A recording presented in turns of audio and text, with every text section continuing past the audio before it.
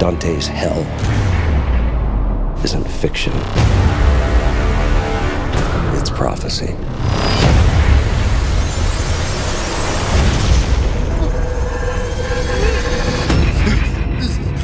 Xin chào Vietnam. It's Ron Howrard and Tom Hanks. Xin chào Vietnam. We want to invite you to see our latest movie, Inferno. On the October 28th, which is around the corner. Tom, what is your most challenging in Inferno movie, and how do you come over it? I think the most challenging aspect these days is addressing the marathon labor that making a movie is. You know, you have to make room for your lives in these things. You can't just go off and bat them off, and an actor gets to work 3 months, a director has to work the better part of really 2 years, don't you think, in order to make it happen. And the 3 months is just the shooting. There's plenty of other stuff that goes in it. I think the thing I've learned over time is that you do have to be all in on making a movie, and all in means, you know, completely all-encompassing. You don't have a lot of room for other things that are going on in your life if you're working every day. So the most challenging aspect of this job is making sure that you have dedicated that 100% of getting the job done.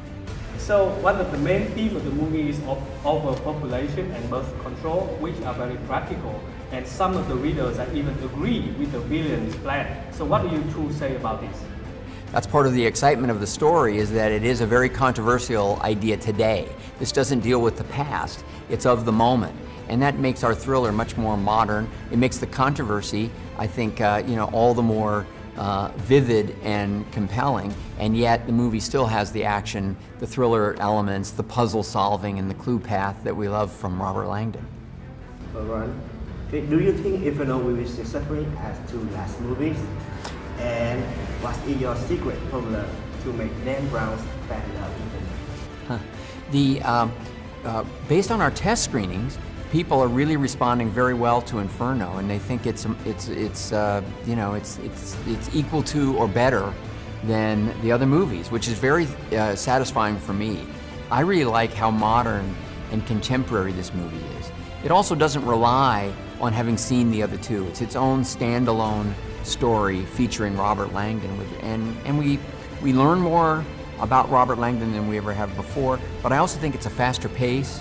Even Hans Zimmer's music is a little more contemporary and cooler, so I like the fact that it's a different tone.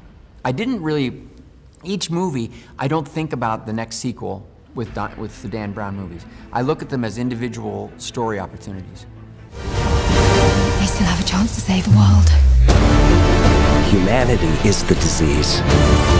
Inferno is the cure.